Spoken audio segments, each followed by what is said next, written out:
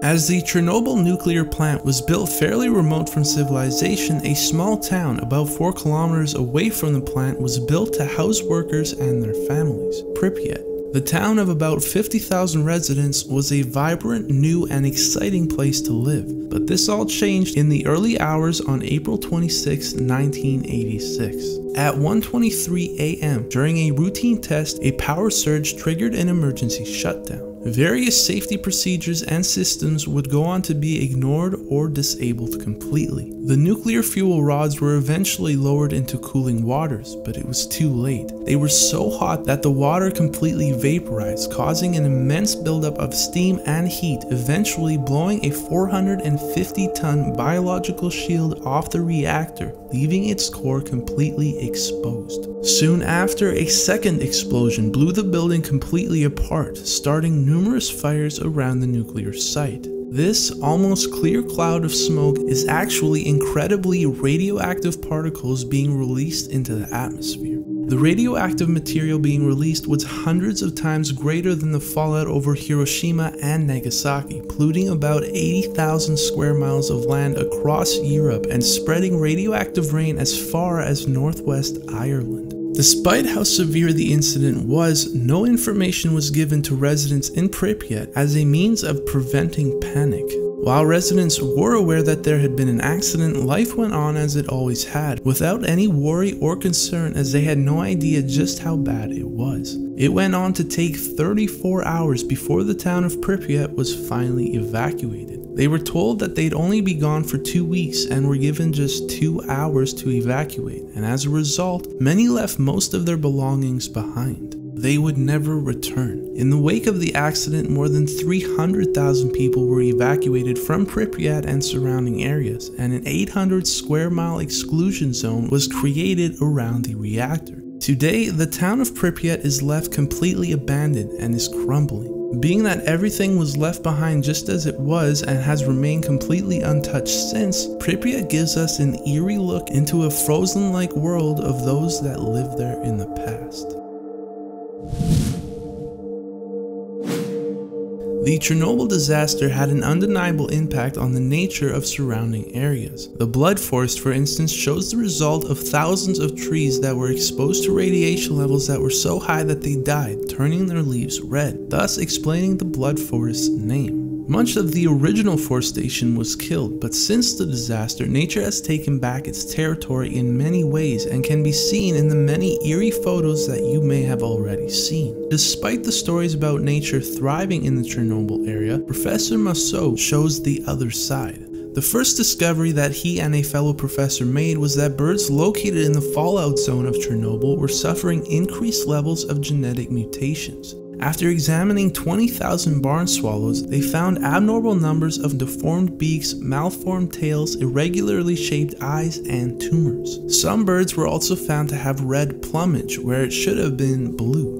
We found that the abundance of many species of birds are depressed in these areas of high contamination, leading to an overall decrease in the biodiversity on the order of 50% fewer species in hot areas than there should be if there wasn't radioactivity in the area. Insects have also seen many negative effects of radiation and as such are impacting the entire ecosystem. Thanks to the contamination of the food supply, bird species have declined by more than 50% in the high radiation areas. Maybe what is most troubling though is that it was found that only a fraction of the birds are reproducing, and those that are laying eggs see only 5% of their eggs actually hatch. Of the few that do hatch, less than a third of the birds live long enough to become adults.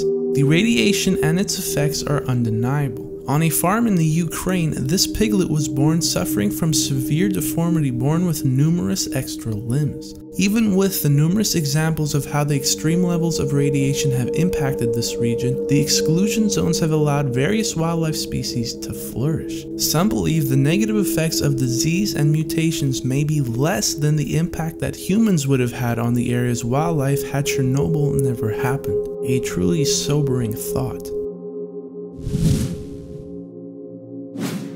The explosion of Unit 4 left numerous large and highly radioactive graphite chunks thrown onto the roof of Unit 3 and nearby buildings. The mess very clearly needed to be removed. However, the levels of radiation were far too high for humans to do the work. While tractors were able to be used to clean much of the ground debris, the large graphite chunks of debris on top of buildings remained. As a solution, some of the world's most advanced technological robots from Germany, Japan, and Russia's space program were sent to aid in the cleanup. Incredibly though, even some of the most advanced robots in the world for the time were unable to operate in the extreme radioactive conditions. Numerous robots were completely destroyed. For the highest part of the buildings, this left only one option: people. People were to go into an environment so harsh that even robots had died. The levels of radiation were so extreme that the human body could only withstand as little as 40 to 60 seconds of exposure before threatening their lives. Yet, these men did it without question. Knowing that they had just a minute, they ran across the roofs, pushing these heavy chunks of graphite over the edge as fast as possible before running back inside. According to a Soviet official at the time, only about 10% of the cleanup on the roof was done by machines. Instead, 5,000 incredibly brave men, known as the biorobots, did the rest. Immediately after, construction began to cover the core with the sarcophagus, where workers again were exposed to very high levels of radiation. By this time, many of the firemen and workers that had worked on cleaning up the mess were now having their exposure to radiation catch up with them. As a result, they suffered. Nausea, swelling, immense pain, and a slow, agonizing death was what these brave men were left with in their final days. Many who died are now buried in welded zinc coffins to prevent radioactive remains from contaminating the ground.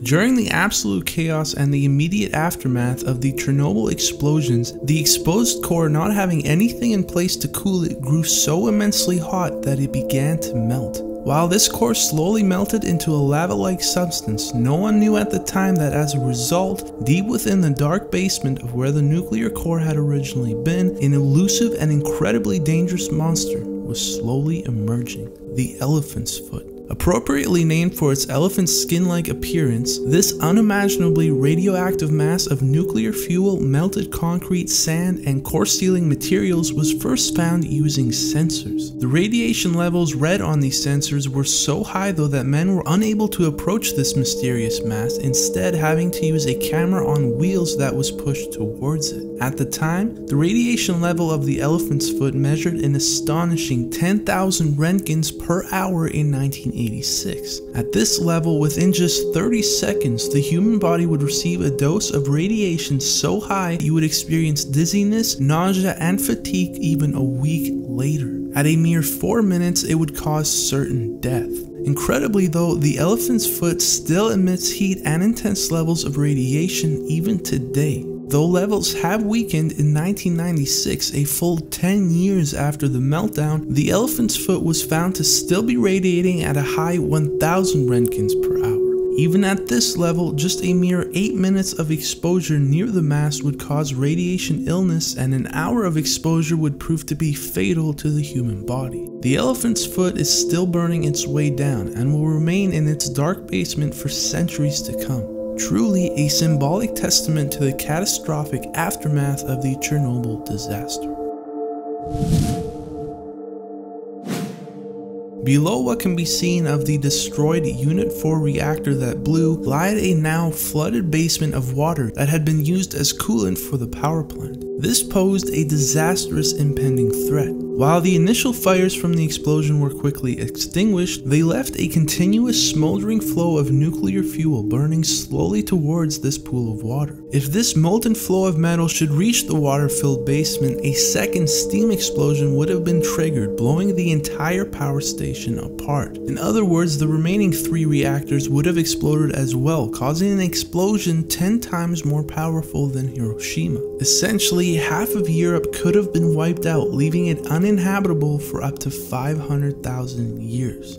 You may have heard a common tale of 3 men who volunteered to dive into a full pool of radioactive water to drain it in the face of almost certain death. The tale claims that all 3 men died within just days, sacrificing their own lives to save millions of others. While popular, the story isn't entirely true. Firefighters had worked tirelessly to drain the basement but were unable to completely drain it, leaving about 2 to 3 feet of water. This meant that the threat of the smoldering metal reaching the basement remained. However, 3 incredibly brave men who were neither soldiers nor firefighters, stepped up. With radioactive water up to their knees, the men made their way through complete darkness within the basement in search of drain valves. Soon after, men awaiting outside began to cheer and celebrate at the sound of rushing water being heard. They had successfully drained the pool, but contrary to the popular story, the 3 men, although exposed to heavy amounts of radiation, went on to live. One of the 3 men passed away in 2005 due to a heart attack, but it is believed that the other 2 remain alive even today. These men risked their lives going into a completely black, radioactive, water-filled basement beneath a molten reactor core that was burning its way towards them. They saved millions of lives, and their bravery is truly unquestionable.